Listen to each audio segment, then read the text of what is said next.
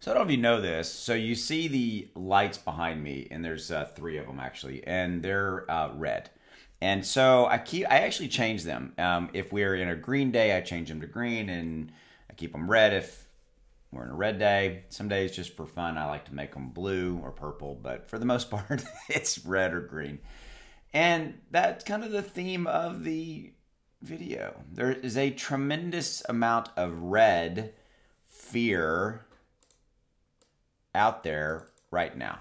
You can see it, you can feel it, and it's something I want to talk about. All right, and so this is the crypto fear and greed index. I actually prefer the word fear and confidence. That's really how I think about it, the fear and confidence. And you can see right here, this chart is the one that I want to talk about. We're at a 22. Yesterday we were at a 28. Today we're at a 22. Last week we were at a 37.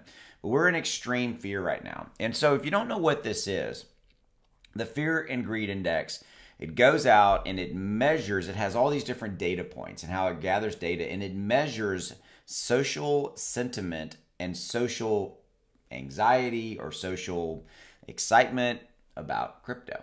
That's what it does. And it brings it back and brings it into this one graph that is pretty darn cool. Okay, so 22, extreme fear, lots of fear. All right. So I want to walk you around the park a little bit. So I was looking around before I did this video, and I'm kind of like, what's going on in the overall market? And so I always check crypto and I check stocks. Now I own crypto, I own stocks and all that kind of stuff, but I always keep my eye on this, Dow and the NASDAQ. I watch these two a lot, okay? And usually they're not really tied to crypto per se, meaning like if the Dow's having the Dow 30 is having a really bad day, or the NASDAQ, etc., it always doesn't have a direct correlation to what's going on with crypto. And right here, right now with crypto, you can see we're down 1.9%. We're 1.96 trillion, okay? And you can see kind of Bitcoin and Ethereum are down in the last 24 hours, 1.4 and 1.2. But there's a lot of fear out there. And there's a lot of fear out there for a couple of reasons. And I want you to understand that I get it, okay? And how I'm dealing with the fear kind of on my side of it is I'm simply holding, all right? Taking a few little profits here and there, paying tax bills and things like that I had to, because basically today is tax day, well, that kind of deal. But this is the kind of stuff that drives me nuts. Look at this. There's this article here.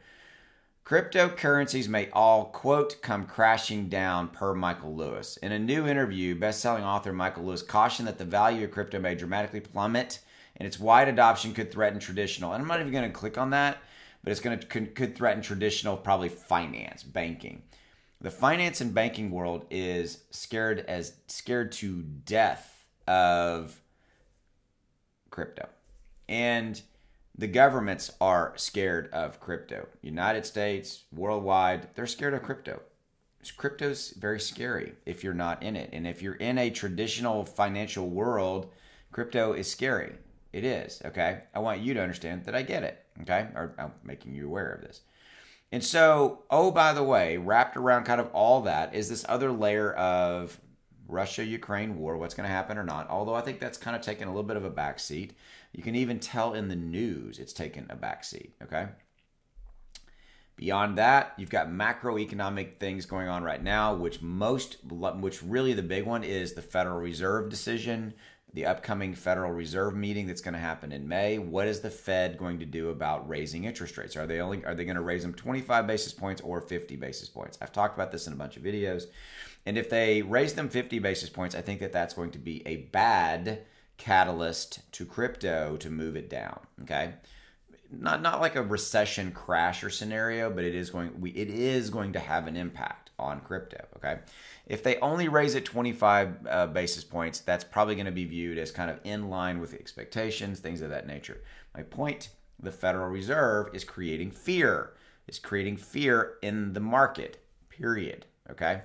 And so in that context, I wanted to talk to you about fear, and I wanted to say, just, look, there's lots of fear out there, and the best way to deal with it is, well, okay, let's back up. You have to deal with it however is best for you. How I'm dealing with it, I'm holding. Okay, I have a very long-term view of the crypto market. I'm going to be here when crypto is 3 trillion, 4 trillion, 5 trillion is it in the overall crypto market capitalization. That's how I'm looking at it. That's what I'm going to be. I'm okay. Okay. And I think of this as kind of weathering the proverbial storm. You know, I mean, that's literally how I think about it. I'm just here, I'm just treading water. That's all I'm doing. Real chill, treading water. Got my little drink, treading water. What a metaphor, visual works for you. As always, appreciate you. Have a good one. Go get about, and actually one of the best ways to deal with fear, get out. Stop looking at it. Go walk the dog. Go spend time with your family. Go do something you like to do. Go do something that de-stresses you.